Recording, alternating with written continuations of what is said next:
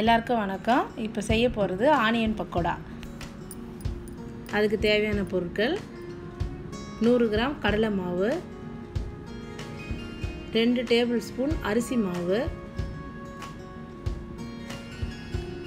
1 table spoon மிளகாத்தூள், பெருங்காயத்தூள் கொஞ்சம்,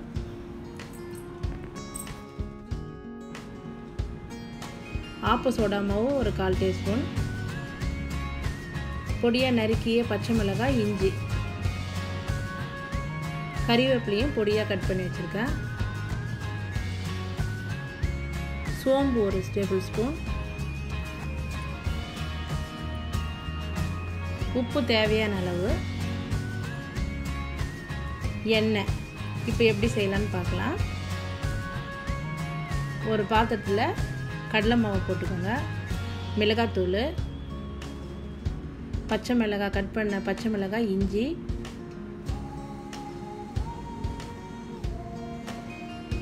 பெருங்காயத்தூள், சோம்பு, ஆப்ப சோடா மாவு கொஞ்சம், அரிசி மாவு 2 டேபிள் ஸ்பூன்,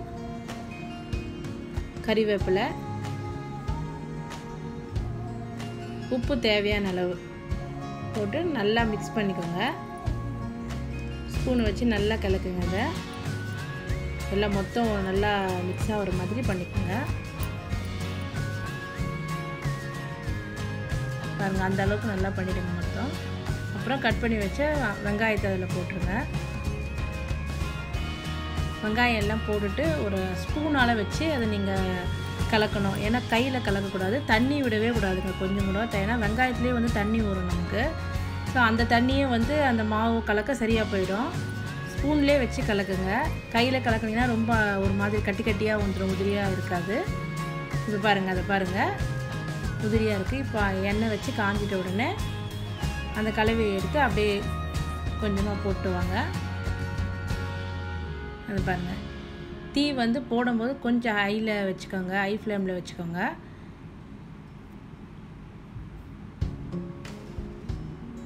அது பாருங்கள், உதிரியாக எப்படி வருது பாருங்கள். போட்ட உடனே தீ வந்து ஒரு மீடியமாக வச்சுக்கோங்க. அப்படியே கலக்கி கொடுங்க. ஒரு நிமிஷம் கழித்து அப்படியே திருப்பி அப்படியே இப்போ கலக்குனிங்கன்னா ஒரு கோல்டன் ப்ரௌன் கலரில் வரும். அது பாருங்கள், நல்ல கலர் வருது பாருங்கள். இந்த அளவுக்கு வந்த உடனே எடுத்துருங்க.